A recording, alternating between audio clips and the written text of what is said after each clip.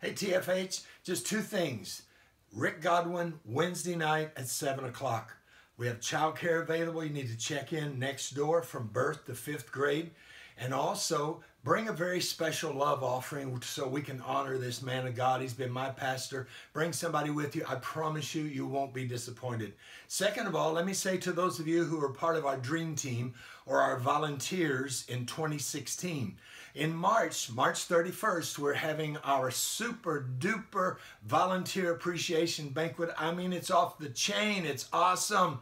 And you've received an email, but you have to RSVP very soon so that you can get in, because the space is limited.